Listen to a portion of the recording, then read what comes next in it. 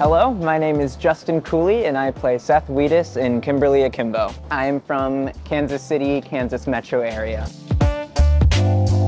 What brought me to New York City is Kimberly Akimbo. In 2021, I was a part of the Jimmy Awards. From then, I got cast and packed my bags and came out here for the off-Broadway run at the Atlantic Theater Company.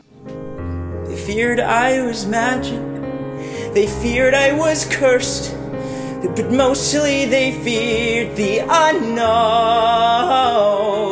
The Jimmy Awards was an incredible experience for me. Even though it was digital my year, I had kind of a special year. And then just being there with so many different types of kids my age and so much overwhelming talent, like professional level, it was incredible.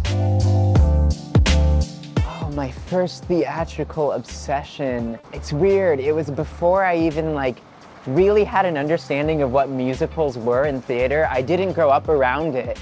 But I remember the Into the Woods movie came out with Meryl Streep and I would sing Giants in the Sky all the time. I didn't even really know that that was a iconic theater anthem, but I was like, oh, that would be cool. I want to do that one day.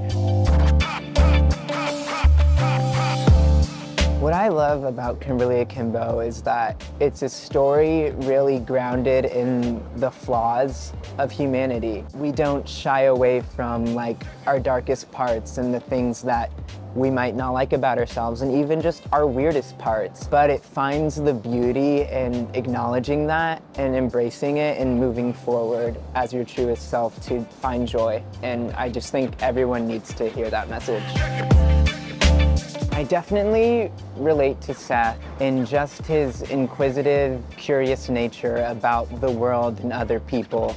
I admired about him and really connect to him how he doesn't really see any rules for anything and he doesn't judge anything. He just sees how everything is special and different, and I try to live my life in the same way.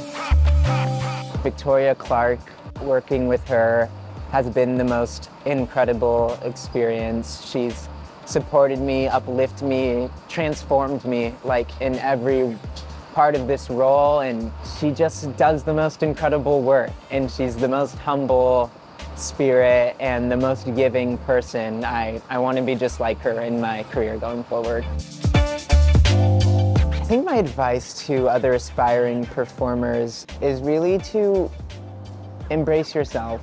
And be yourself and don't be afraid, especially for other actors my age, to be young and to be quirky and to be messy, and because that's the truth that people need to see. What people want to see is you.